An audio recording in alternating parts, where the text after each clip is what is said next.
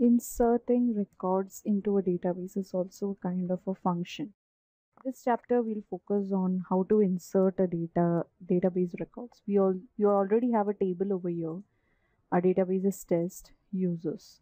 So inside this table, we are going to insert records with the help of the Laravel framework. I've already logged in with the user Radhika Omkar Datar, and this is my landing page. So your application's landing page is over here. If you go to the home, it will redirect to dashboard which says that you're logged in. Now I'll create a controller. So my controller name will be, this is going to I'm going to create a controller, PHP artisan make controller user insert controller.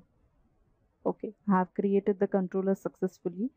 Now inside my project, under app http controllers, this is my controller, that is user insert controller. I'm going to open it. I'm going to create a code related to that. Here I'll create one function, that is to insert a form, and the other function is to insert it to the particular record or the ID.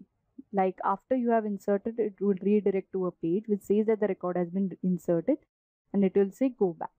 So let's check how to create functions. So my function first will be public function insert form. Okay, so here it will redirect to the view. So this is actually in the comment I can mention over here. This is function used to redirect to particular view. So my view will be a user view. So that user create or something, I can maintain it. As it's a user table, so I'll mention every view and the controller inside that particular name. So this is user create. I'm going to create this view. For now, I'll just mention the name over here. Okay, return view user create. So this will redirect to the view.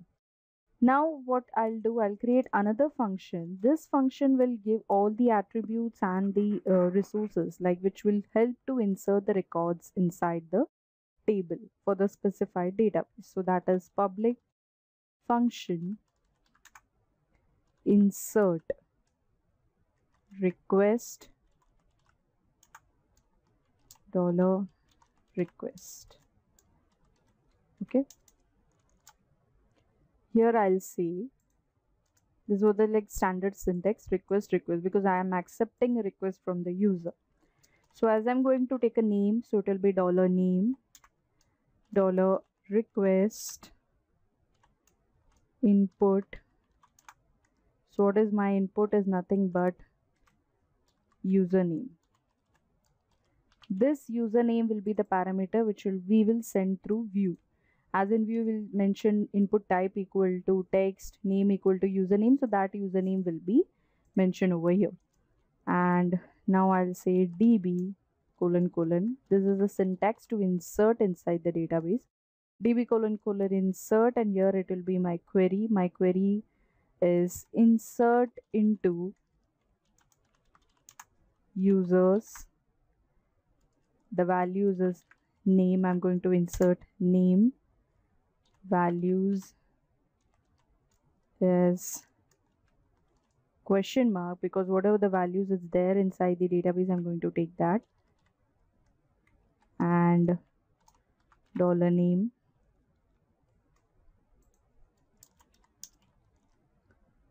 echo, I'm going to print that record is inserted successfully.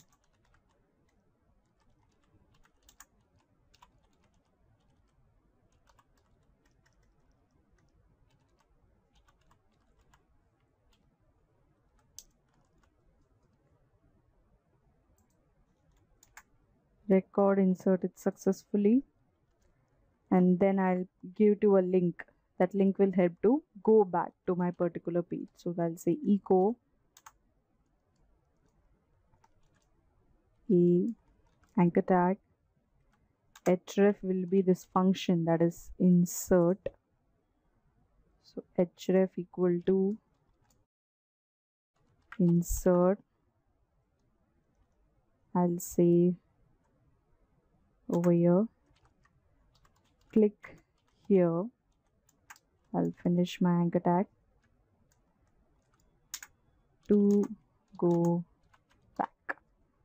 Okay, so I've done with my controller. I've created two functions, that is insert and insert form. Now I'll go inside my resources, like over there I'll create a new view. So new, save as, inside resources, views, I'll save the new view, that is nothing but user underscore create, as now we created. So that it will be a PHP file. So yes, I've saved it. See that it's same. Yes, it's user create. Now inside user create, I'll create a general HTML syntax. This will be common, so I'll just do it immediately. HTML head, body, whatever titles we want to. Head, title, my title will be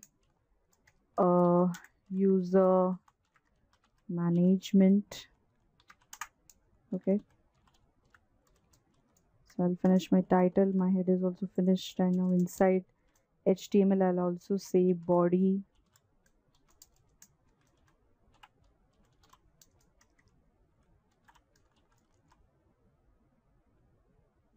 Okay, now inside body I'm going to create a form. Now my form will accept an input type, so that input type will be nothing but text. So I'll say first of all form action equal to, my action will be create. Method will be post. I don't want to specify it inside the URL, so it will be method as post. Method will be post. So I'll finish this form. Now inside form I'll create a input type, and input type equal to hidden. This is like to mention the post action perfectly. Input type equal to hidden, name equal to token, value equal to PHP echo CSRF underscore token. This is like to maintain the hidden attribute of the form. Okay, so this I've done.